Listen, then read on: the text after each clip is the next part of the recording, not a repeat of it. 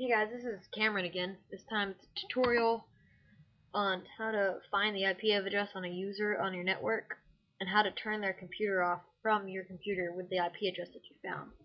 Start out, type in net user and hit enter. It'll say user accounts for and then your computer. Okay, so this is your computer, and to find the IP address of your computer you can type IP config, hit enter, and you get your IP address, but you're not turning off your computer, you're turning off their computer. So type in net view and hit enter, and it'll give you C users, and it'll say net view, and it'll have the server name, remark, and then there will be names, and then underneath that it'll say command completed successfully. Now right here are the users currently connected to the network. Now I'm on the computer, so we'll connect to Cason. And now to get the IP address of Cason, you type in trace rt Cason, and it's tracing the route to Cason. And in the brackets it'll have his IP address. There's two parts, so you can just take either one. And it's 192.168.1.100. Okay? Now let's see, mine is 192.168.1.103, and his is 0.100. So now to shut down their computer remotely, you shutdown-I. They have to be on your network in order for this to work. And then it'll open up a window like this. You can hit add. Then you type in their IP address. 168.1.100 is Cason. It'll add it to it.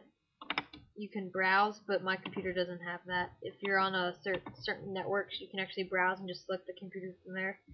And then you have all the options, and you can leave a comment that'll pop up a window. And now if you want to find the IP address of a website, you can do ping, and then let's say myspace.com. And the reply from is the IP address. So their IP address is 216.178.38.116, which is their IP address. And obviously you're not going to be able to turn off their server because they're not on your network. Now in order to turn them off, they have to be on your network. And you can also, if you do net view / and then the name of the computer, you load it, and it'll load the printers, their shared files. And there's more ways. If you take their IP address, you can, like, if their C drive is open and not blocked, you can get into their C drive and add a user as administrator, log on as that. There's lots of things you can do, and I'm pretty sure you can do with their IP address net view. See, 192.168.1. And you can also use you can do net view with their IP address instead of their name if you have an IP address, and view everything on it. But again, they have to be on your network in order to do this, and thanks for watching. Be sure to rate. It takes one click.